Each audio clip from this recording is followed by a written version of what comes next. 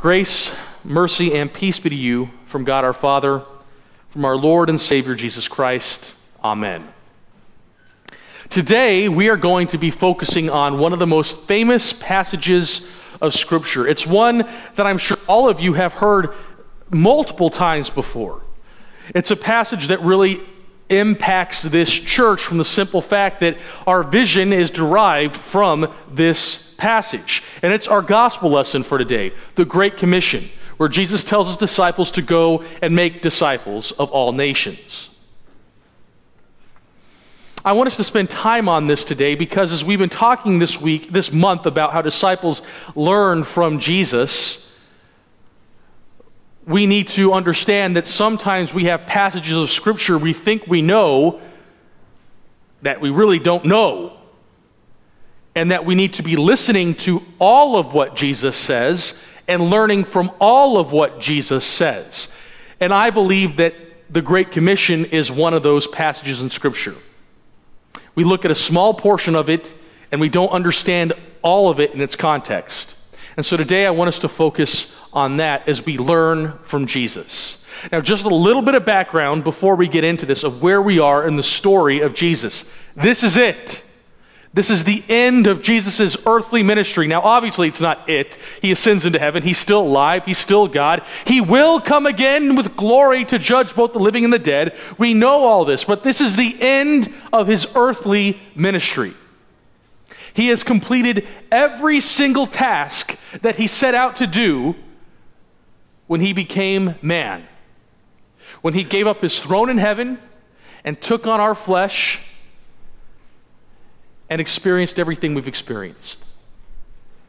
This is the completion of his mission here on earth to redeem and save.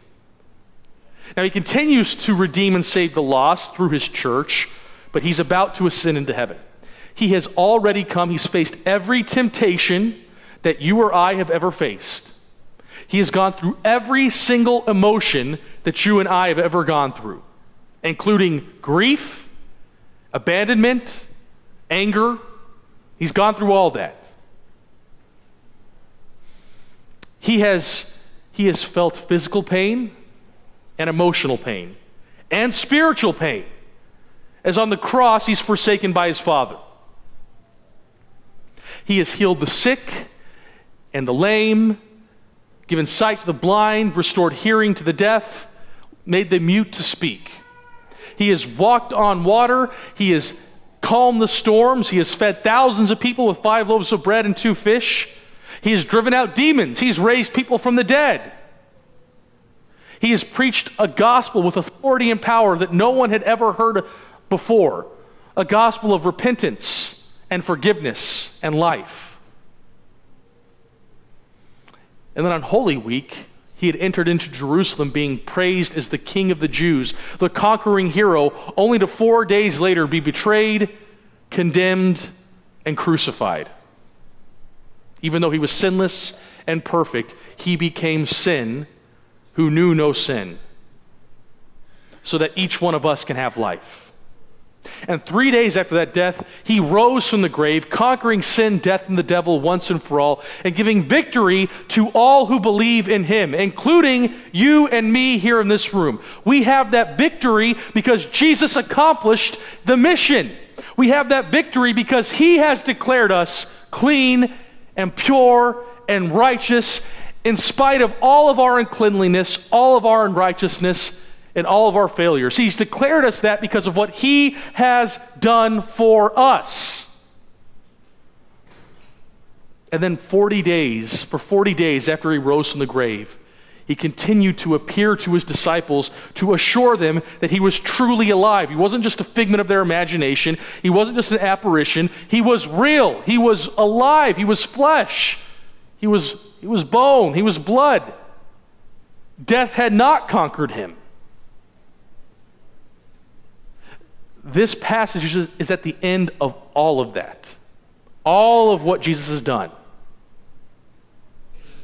And as he's preparing to go into heaven, where he will remain until he comes again to judge the living and the dead, he has a few last words to share with his disciples.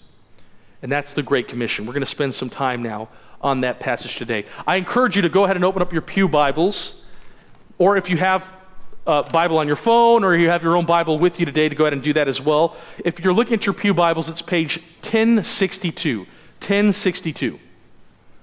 And we're going to look at verses 16 through 20 today. Once again, we have to remember, this is all, Jesus has accomplished everything. He's done the work. The mission is finished, and now he's talking to his disciples. Beginning of verse 16, we read this. Now the 11 disciples went to Galilee, to the mountain to which Jesus had directed them. And when they saw him, they worshiped him, but some doubted. Now, this is an interesting way to begin this portion of Scripture, right? Especially the some doubted. We'll get to that in a minute. But Jesus had sent his disciples to Galilee. They were in Jerusalem when Jesus died. They remained in Jerusalem until Jesus appeared to them. And after Jesus appeared to them, he said, "Go home. I'll meet you there." Galilee was way to the north of Jerusalem. That's where Jesus and the disciples lived. That's where Jesus grew up. That's where most of his ministry took place. We assume that most of his ministry took place in Jerusalem. That's not true. Holy Week took place in Jerusalem. Most of the rest of his ministry took place in Galilee. That is their home. So he tells his disciples, "Go home. I'm going to meet you there." And so they go to Galilee. They go to a specific mountain. We don't know what mountain it was, but they knew what mountain it was. So they go to this specific mountain, and they meet Jesus there. And they see him, and they do something incredible that they had never, ever, ever done before. They worshiped him. Up until this point in Scripture, the disciples had not worshiped Jesus. They had understood him to be from God. They had believed that he was the Messiah, but they did not have the full grasp of who Jesus was until Jesus actually appeared after death. They understood he was something special, but they did not understand he was actually God until he rose from the grave. And that makes sense, right? He'd done all kinds of incredible things, but you could say, well, that's just God working through him. But when you raise yourself from the dead, that's not just something that anyone can do. Only God can do that. And so now, everything that they had seen Jesus do, everything that they had heard Jesus say, everything that they had read about in the Old Testament, in their scriptures before Jesus, all was changed, and they saw in a different light because Jesus had risen from the dead. And they realized he was indeed God, not just from God, but God himself. And so they bowed down and they worshiped him, because he's worthy of all worship and honor and praise. But we're also told here that some doubted Jesus. Now, this does not mean they did not believe. When it says some doubted Jesus, it's more along, they were struggling. They were struggling with who Jesus was. And I use this as an example. We don't know for sure that James, Jesus' brother, was here on this mountain. We do know for sure that James, Jesus' brother, became the leader of the church in Jerusalem and believed in Jesus as his Lord and Savior. We know that. Was he here on this mountain? Not necessarily, but I think it's probably very likely. Imagine if your brother or sister was God, and you had been with them their entire life, and you didn't know that until you saw them raised from the dead. Would you struggle with that a little bit? Probably, right? I mean, after all, if you look at James and some of Jesus' other brothers, they had seen Jesus get in trouble. When he was 12 years old and he ran away to the temple, Mary and Joseph were not happy with Jesus. If he's getting in trouble with mom and dad, then, what makes him so special? Jesus was perfect. James was not. But it does not stop James, I'm sure, from thinking sometimes, that Jesus, Mr. Goody Two-Shoes, I always get in trouble. He never gets in trouble. Right? Or because James was a simple person, even though Jesus was perfect, probably sometimes saying that Jesus always gets away with everything. He's as bad as I am. We know that's not true, but in sin we can say that, right? Especially if it's your brother. So it's not that they don't believe, it's that, wow, this person that I've known for 33 years as my brother is more than just my brother. He's actually God. So it's a struggle with, wow, the full grasp of what's going on. It's not an actual, I don't believe. And we know that because when Jesus then addresses his disciples, he's addressing everyone on that mountain, including the ones who are doubting. So Jesus, after we have this background here, the disciples are up in that mountain, they worship him, some doubt, and then Jesus addresses them. And he says this, all authority in heaven and on earth has been given to me. Go therefore, make disciples of all nations, baptizing them in the name of the Father and of the Son and of the Holy Spirit, teaching them to observe all that I have commanded you. And behold, I am with you always to the end of the age. A lot of times when we hear this Great Commission, we just listen to the go and make disciples of all nations. And that's right. I want to be very clear before I say anything else. As the church of God, we are called to go and make disciples. Having said that, when we read this entire passage, it changes what that looks like in our lives. I want us to start by looking just at what Jesus says to bookend this Great Commission. The first sentence he says here is, all authority in heaven and on earth has been given to me. And the last thing he says is, I am with you always to the very end of the age. If we understand those two things, it changes how we look at things in between those two statements. First of all, Jesus has all authority in heaven and on earth. He is the one who created everything. He spoke creation into being. Just said the words and it happened. He breathed life into each one of you here in this room and into every human being that has ever lived. He has authority over that which he has created. He has authority over that which he has breathed life into. Everything. The sun, the moon, the stars, the nations, the people, everything and all of creation, he has authority over. Everything. Now, it's easy for us sometimes to say, well, then if he has authority over everything, why do bad things happen? Well, the answer to that is because God loves us enough that he actually gives us freedom. We're not puppets, he gives us free will. Adam and Eve chose in free will to disobey God, commit sin, and now sin has corrupted all of creation. But God is still in control. God still has command over everything. I don't know about you, but to me that's a great comfort. That as God calls me to go make disciples, he's in control. He's in charge. He has authority over everything. And that last sentence, when he says, I am with you always to the very end of the age. The one who has authority over everything never, ever leaves you. You are never alone. You may be thousands of miles from the nearest Christian and everyone hating you because you believe in Jesus Christ. You are not alone because he is with you to the very end of the age. And it's amazing as we look at those two things as well, is one, we know that the one who has authority is with us, but also it changes our framework of what it means to go and make disciples because he is already moving.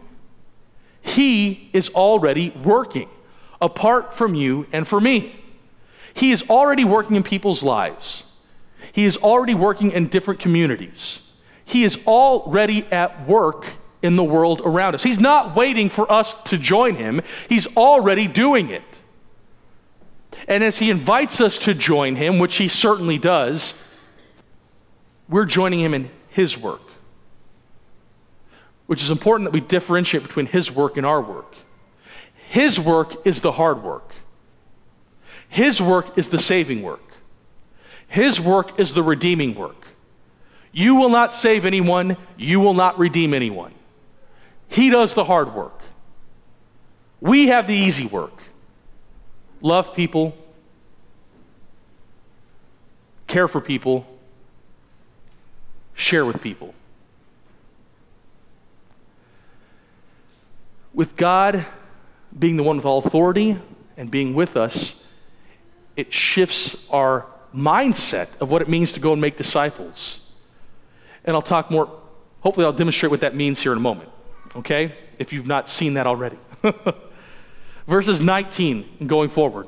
Jesus then gives the Great Commission. Go therefore, make disciples of all nations. That's really the Great Commission. The baptizing and the teaching we'll talk about in a moment, but the Great Commission really is just that. Go and make disciples of all nations. Now, how does this make a difference when we understand that Jesus is the one who has authority and that he is with us? Well, like I said, he's already, first of all, at work in the world around us, and now he invites us to come and join him in the work that he is doing. If you read the book, Joining Jesus on His Mission, which we read this summer, a lot of what I'm saying here today is going to be a repeat for you, but it's good for all of us to hear. He is already at work, and he's inviting us to go with him. And what I love here is this idea of go and make disciples. In the Greek, the word go is not the idea that you would leave everything behind and go to Africa and become a missionary. Some people are called to that. We have somebody here in this room, Jerry Rosamond, is called to be a missionary. There are some people who are called to that. Most of us aren't, and that's fine. Going and making disciples does not mean that that you have to go and put something extra on your schedule and go on the street corners and preach. Some people have that gift. Some people should do that. Most of us don't. Okay? But when we are going with Jesus, what he is saying here is, as you go about your life, make disciples. Don't change what you're doing. You don't have to add something new to your schedule. You don't have to become a missionary in a foreign field. You simply live out your faith in your relationships with other people. As you are doing your work, as you are doing your school, as you are doing your parenting, as you are doing your friending with people, as you are doing anything in your life, you can be going and making disciples by simply loving people the way that Jesus has loved you. It doesn't have to be hard. It doesn't have to be complicated. Loving people as Jesus has loved you. Caring for people as Jesus has cared for you. And yes, when the opportunity presents itself to verbally share what you believe, then doing that as well. But making disciples, while you are going about your daily life, it's not that you have to change anything except your mindset. That in everything you are doing, you are representing Christ. And you get to love people with the love that Christ has given you. Go and make disciples. While you are going about your daily life, make disciples. Share the hope that you have in Christ Jesus through how you treat others, through how you love others, through how you pray for others, through all those things. And the reason I like talking about this Great Commission in this way is because, one, I believe it's accurate, but two, none of you are off the hook. Sometimes we look at these passages and we say, yes, go make disciples. Pastor, that's why we hired you. That's why we have people like Jerry Rosamond. He's a missionary. He's going to go and he's going to do that. That's why we have people who have gifts who are evangelists, because they are gifted with evangelism, so they should go on the street corners and go knock on doors and go, and they're going to do that. I don't have to do that. That's not my gift. Wrong. When we look at the Great Commission this way, none of you are off the hook. You don't have to have special gifts. You don't have to have special skills. You don't have to have a special call. While you are going about your daily life, about your normal life, you are making disciples of all nations. It's a change of mindset, nothing else. And once again, if we remember what I said earlier today, again, it's him doing the hard work of saving people. It's us simply loving people and sharing the hope that we have with people. But none of us are off the hook from that. And then he wraps it up. This Great Commission is wrapped up after he says, go, while you are going, make disciples of all nations. He then says how to do that. Baptizing them in the name of the Father and the Son and the Holy Spirit, and teaching them everything that I have commanded you. So baptism. We bring people here who believe in Jesus, whether they're infants, older, whatever age you are. You believe in Jesus, you've not been baptized, we will baptize them in the name of the Father and the Son and the Holy Spirit.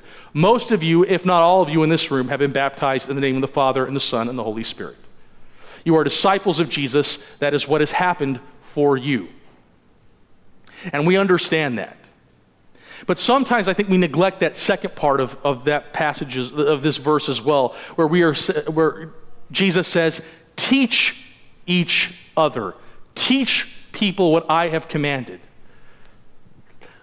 As disciples of Jesus, we are called to teach one another. Specifically here in this congregation, I have been called as your pastor to preach and administer the sacraments and teach and equip you.